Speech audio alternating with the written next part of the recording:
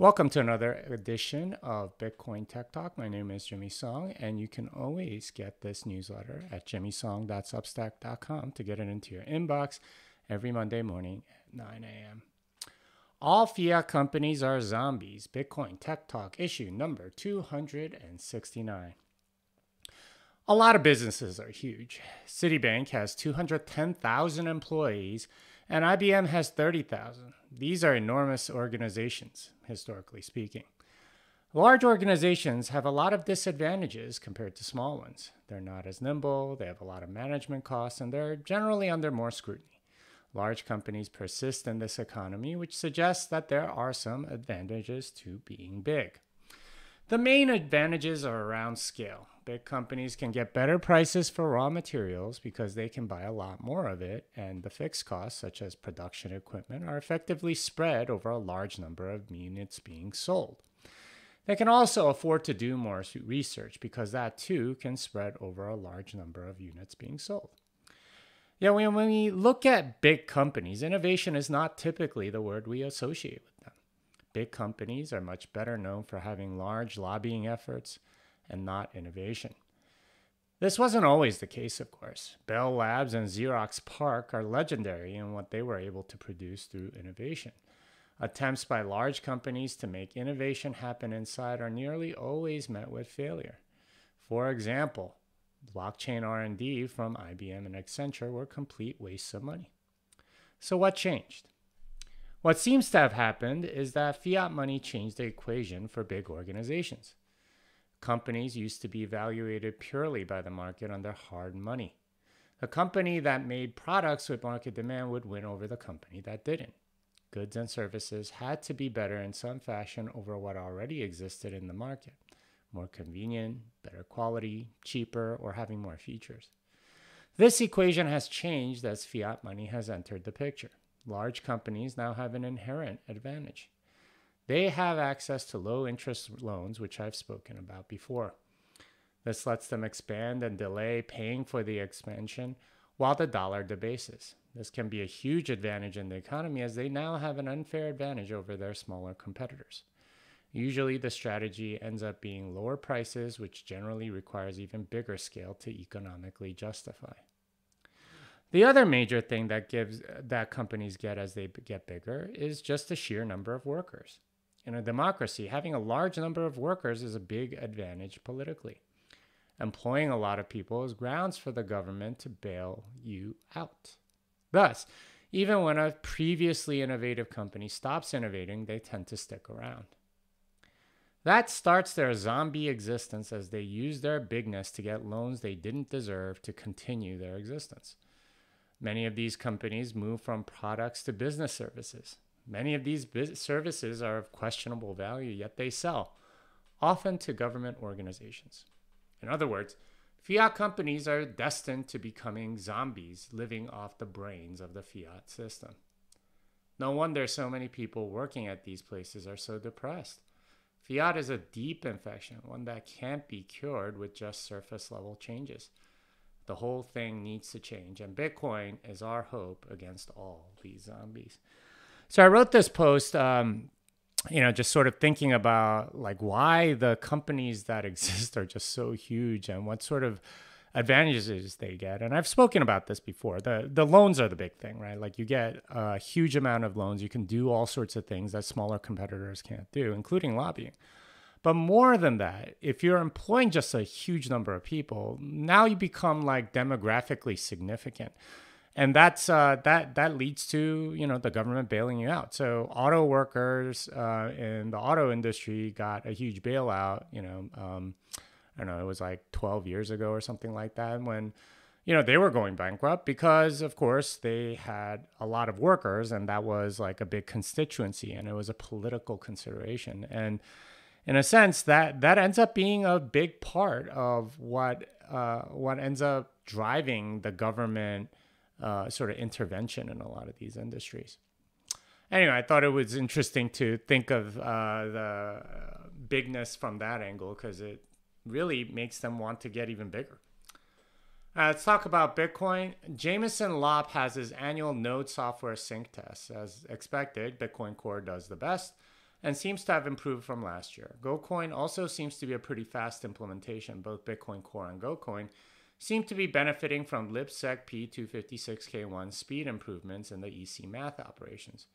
BTCD, Bitcoin, and libBitcoin are slower, mostly due to a lot of disk writes. So, as expected, it's Bitcoin Core that did the best. But yeah, the blockchain keeps growing, so sync times are always having to, keep up with that. But the libsec optimizations seem to be the big things, and there's a bunch of those that are in that have sort of come into Bitcoin Core. Jeremy Rubin sums up the next Bitcoin soft fork proposals as part of his Bitcoin Advent series. He lists no less than 13 different possible primitives that are candidates for inclusion, including his OP-CTV. Jeremy does a great job explaining what the proposals are and what capabilities they would enable. One primitive I wasn't aware of is opver, an opcode that checks that a certain transaction is in the same block. So a lot of interesting stuff. I think for Jeremy, he sees everything in terms of governance because that's what he's involved in, and it does look like a lot of the soft fork stuff is sort of geared towards that sort of direction. So we'll see what happens with respect to that, but that seems to be the case here. Casablog explains coin joins. The basic idea here is that the coin joins add privacy by making it harder to guess whose coin is whose. They also explain why what an anonymity set is and why that's important for privacy. Finally, they explore pay joins as a way to defeat some coin join stuff. They explain coin joins in very simple language very well here. They're talking about coin joins and how pay joins can basically do a lot of the things that coin join would do in terms of privacy, but in a better way. So really good post and worth reading in full. Wavelake is a way for musicians to make money for their music using the Lightning Network. Their business model is that a musician can stream their music for Lightning tips. They would be hosting their own music, owning the distribution instead of relying on giant streaming platforms. It'll be interesting to see if this can become a profitable enough business model for artists. So the idea is that instead of paying streaming networks or something like that, you would end up hosting your own stuff and charging Lightning. Now, whatever is paid has to overcome the server costs and things like that. So I don't know if it'll work, but it's an interesting idea. Certainly Podcast Index is doing something similar, but there is enough, I think, demand for music. So we'll see. Nodal has launched a Lightning-only hardware product. The product is aiming to be priced at under $200, which would be quite a feat. A consumer server that does Lightning routing would make the network more resilient and robust. I'm curious about what sort of specs such a system would have and what it'll be able to do. So, they're going to have some sort of Lightning box.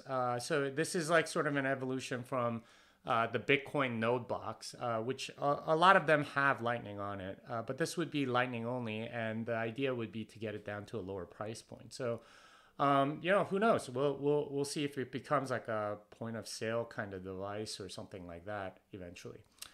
Lightning Labs has a new tool called Lightning Terminal. This is a web-based UI for managing your Lightning node, encouraging certain channel opens, and has a native way to access loop and pool so you can manage inbound liquidity. Once Lightning becomes a bigger part of the general ecosystem, I expect more homebrew Lightning nodes to be a possible way for people to make money. Users are essentially doing the work that Visa does, but competing with each other. So that's the part I found really interesting, is that if you have Lightning Terminal and you can manage this thing, you can actually kind of make a business out of it, which would be very interesting in of itself. There's plenty of people that do, Google ads and things like that. And that's essentially decentralizing or distributing the type of advertising that you can do and so on. And it gives you a lot more choices. That's essentially what Lightning does. You can be a bridge between two random nodes on the internet and make that work. So very interesting. that this software now exists. The web UI makes it very easy, I think. And I look forward to it becoming a bigger part of this payments ecosystem. Economics, engineering, etc. Lynn Alden explains why proof of stake doesn't work. The article is long but worth reading, as she expresses over and over again. The main problem is that proof of stake is a hugely centralizing force. She makes the intriguing analogy that Bitcoin likely would not have survived the 2017 block size war intact had the system been proof of stake. There's simply too many subjective human decisions that are made centrally in proof of stake. So her point is that proof of stake, let's face it, is very centralizing, and you can't really get away from that. So once you have some sort of centralized thing like proof of stake, well, then you're vulnerable to all the same things that, centralized things tend to be. You get into politics and, people do things for their own ends and so on. You're not really improving from the previous system at all. And that seems to be what's happening here. Alex Leishman argues that Congress should treat Bitcoin like the internet. His argument is that Congress should be light on Bitcoin regulation, much like Congress was on the internet. I wonder, though, whether the opponents of Bitcoin won't lobby harder than the opponents of the internet. And again, lobbyists for tech companies are some of the biggest today, so perhaps that's what it'll take. So a lot of Congress, they were kind of hands off on the internet approach, although there were certainly a lot of congressmen and senators and stuff that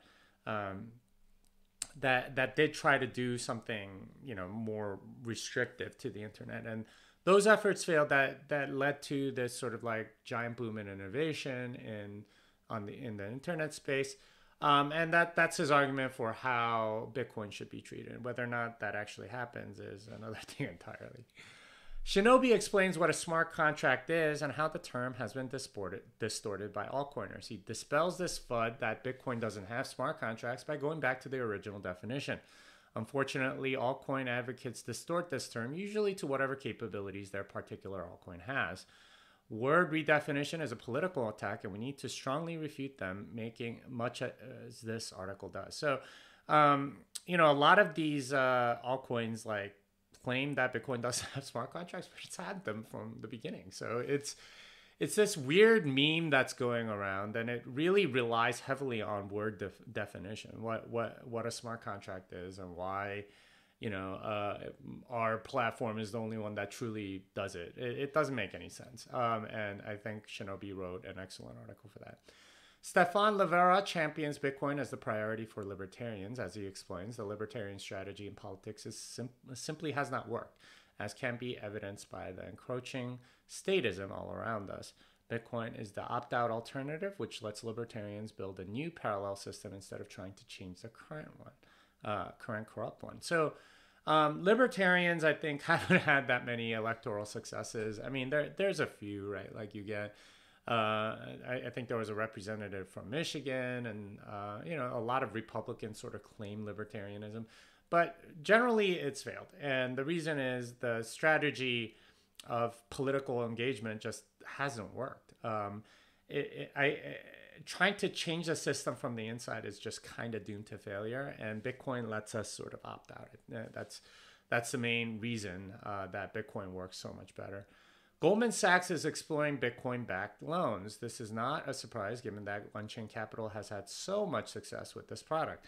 The intriguing possibility here is that they'd be able to give much lower rates, which in turn would mean that there would be an easier path to leverage for a lot of people. Given the scale of loans that firms like this are able to get, this could be a step toward hyper-Bitcoinization. So, I imagine there will be a lot more competitors to on-chain because they are doing fantastic. And Goldman Sachs probably, wants to get into this business. I imagine this, positions on-chain very, very well because they're going to be like, okay, well, we're the premier ones doing this. So, but yeah, I mean, this sort of validates this business model significantly. Quick hits. Liquid has a PSBT extension for confidential transactions. This is written by Andrew Polstra.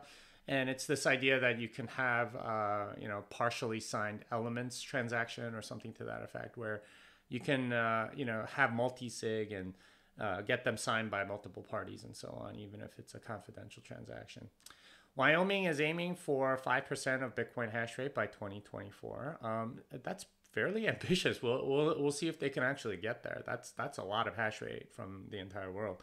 The current and last SEC chiefs seem to agree that ICOs are securities. So I really think this is coming at some point. I don't know why people aren't seeing it, but these are securities, and the centralized nature will be revealed as these things get regulated. And, you can shout decentralization all you want, but there's somebody that issued those tokens, and that's clearly centralized. Tor doesn't seem so anonymous anymore. So this is, some actor on Tor that seems to control a lot of the nodes. So it looks like government infiltration on Tor is, or some spook or something is there. So it doesn't seem that anonymous. It has been a great year for smart contract lawyers of ETH smart contracts. So over $1 billion has been taken from really badly formed Ethereum smart contracts, which the media for some reason likes to call hacks, but they're really smart contract lawyers that are doing finding holes in these things. So I don't see it that way.